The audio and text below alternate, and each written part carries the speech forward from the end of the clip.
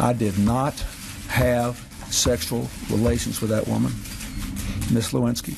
Who can forget those famous words? But former President Bill Clinton certainly isn't the only high-profile figure to get caught seeking some extra help. Here's a look at celebs accused of canoodling with their staff. Former California Governor Arnold Schwarzenegger and his wife of 25 years, Maria Shriver, called it quits back in 2011 after Arnold's affair and secret love child with the fam's household help came to light. The Governator got emotional while reliving it all with Howard Stern earlier this year. I had personal setbacks, but this was without any doubt the biggest setback and the biggest failure. In 2012, Seal accused his then-wife Heidi Klum of, quote, fornicating with the help prior to their 2014 split.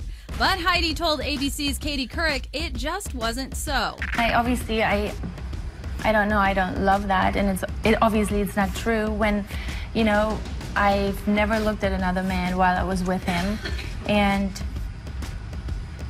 it's hard when you think that he thinks that, or I don't know, you know, he was hurt. 1 month after filing for divorce from Diane Lane in 2013, Josh Brolin reportedly found solace in the arms of his assistant, Catherine Boyd.